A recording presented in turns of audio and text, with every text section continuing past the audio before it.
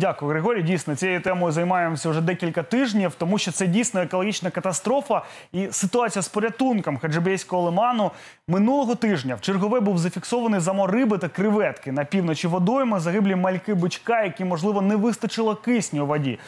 Вони прибилися до берегу біля населеного пункту Болгарка в районі Західної дамби. Ми знаємо, що проблема зливів, з очисних споруд, каналізації та побутових відходів давно і гостро стоїть на Хаджибеї. Також багато експертів повідомляють про можливі залежі дусту та ядохімікатів на дні. Оперативний штаб, знімальна група телеканалу «Одеса Лайф» у супроводі групи науковців, екологів та біологів вирушили на місце та проводили дослідження, брали заміри води. Сьогодні нам надіслали попередні результати аналізів з науково-експертного центру моніторингу Національного екологічного університету. І ось ми можемо побачити на цих результатах, я прошу вивести на екран, що електропроводність там 1,582 тисячних міні-сіменсів на сантиметр, а також мінералізація 791 тисячних грам на дециметр кубічний.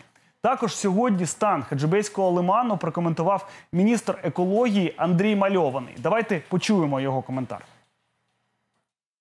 Проблема, якою є, це необхідність проєктування системи очистки і відведення тих сточних вод, які направляються до Хаджибейського лиману, і фактично цей об'єкт, природний об'єкт, він помирає.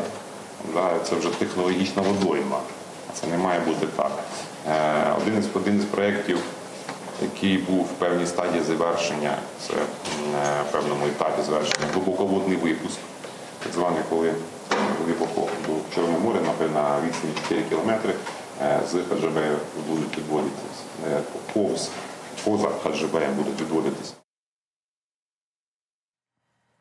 Ось ми почули, що міністр екології України Андрій Мальований пропонує глибоководний випуск цих відходів. Але є ще й альтернативні, біологічні варіанти очищення цих водойм. Наприклад, ми побачили ситуацію, яка відбувається на так званому Лебединому озері у Карліна-Бугазі, де також вода була схожа ситуація, де фауна повністю була знищена, ще взагалі не було жодних риб до листопада минулого року, коли вирішили місцеві мешканці разом з кооперативом «Добрі сусіди» випустити пеленгаса. Ми знаємо, що для пеленгасу, це як в народі називають риба-свиня, яка може жити в будь-яких умовах. Але навіть в цих умовах, тому що там був завищений показник повтору та азоту, про це свідчили результати аналізів, які приблизно місяць тому взяли також разом з екологами. Ось вирішили долучити групу експертів-екологів для того, щоб провести дослідження і побачити, як буде діяти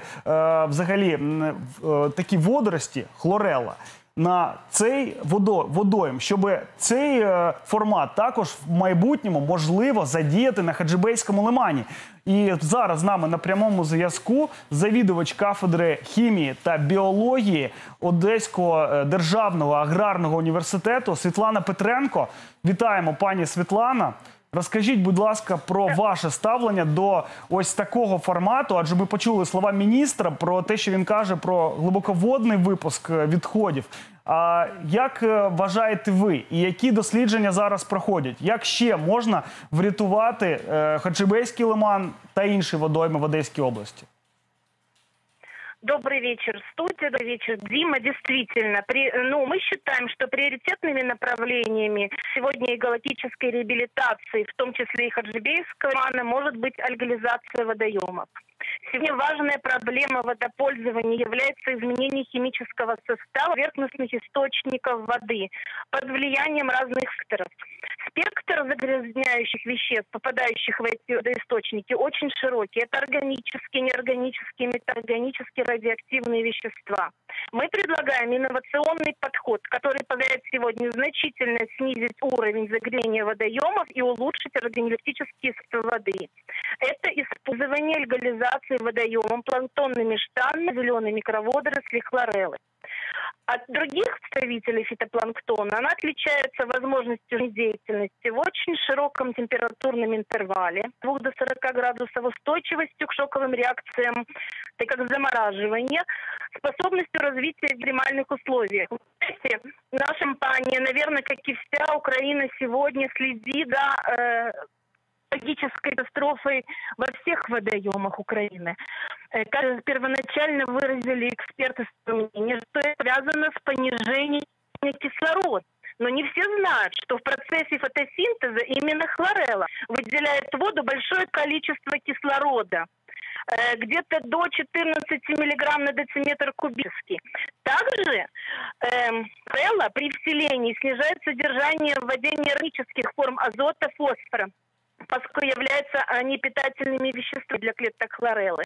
То есть утилизация хлореллы различных соединений, содержащих азот, фосфор, происходит настолько эффективно, что хлорелла не оставляет шанс развития другим видам водорослей. Пані Світлана, скажіть, а чому до цього настільки критично відносилися до такого біологічного формату очищення? І які результати вже є? Що можна вже показати за ось ці 2 тижні, що проводяться дослідження? І ми знаємо, що в інших містах України, регіонах також зараз задіють цю систему, хоча на Заході вона вже давно працює.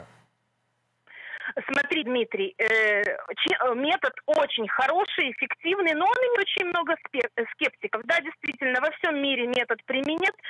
Но вы знаете, в прошлом году жители всех ближайших поселков, общественные организации на территории Хаджибейского лимана ставили электронную петицию на официальное представительство президента Украины, где именно просили использовать хлореллу биологическим способом. Скільки підписів зібрала петиція? К сожалению, меньше 500, но они узнали про это в интернете. Поэтому, наша компания заключила договор уже 3 года назад с Одесским государственным экологическим университетом. При поддержке департамента экологии у нас 3 года шла переписка. Сейчас уже нас вызвали на заседание департамента екології, заслушали нашу технологію, рішили... Ось бачимо зараз, перепрошую, що перебиваю, бачимо просто світлини ось цих досліджень, які проводили ще і минулого тижня на Хаджибейському лимані. І зараз ми ще очікуємо результати цих досліджень, тому що є попередні, але ми очікуємо, наскільки я розумію, ще більш глибокі, і щоб побачити, як буде діяти в інших водоймах, щоб провести приклад в подальшому, як вчора казав керівник цього науково-експертного центру моніторинга якості води Одеського національного екологічного університету Олег Гриб, про те, що якщо проводити ці експериментальні такі дослідження, спочатку не повністю на всьому Хаджибейському лимані, адже він великий за розміром для цього, а хоча б на ось там верхній, там де дамба йде між Болгаркою, між іншими населеними пунктами, ось там, де саме був зафіксований цей замор риби. Як ви це бачите? Да, первое, нужно выбрать объект исследований. У нас было 8 остановок на протяжении нашего пути, где действительно мы провели комплексный химический микробиологический мониторинг. Результаты натуральных исследований показателей воды уже у нас готовы. Готовятся еще микробиологические исследования, на них нужно немного больше времени.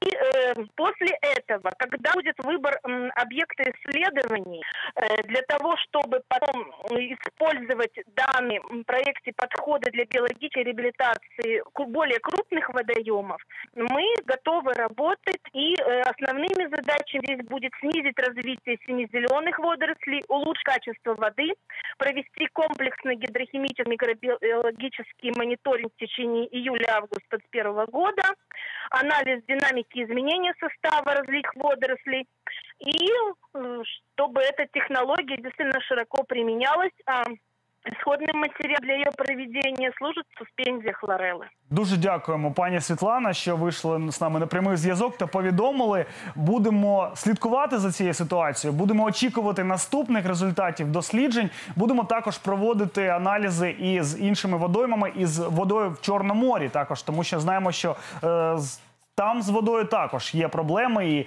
зливи каналізаційні не лише в Одесі, а й в області. Дуже багато таких випадків. І про це і міністр екології Андрій Мальований сьогодні також казав. Отже, у цій ситуації потрібно буде і надалі розбиратися і рятувати дійсно екологію нашого регіону. Дякую.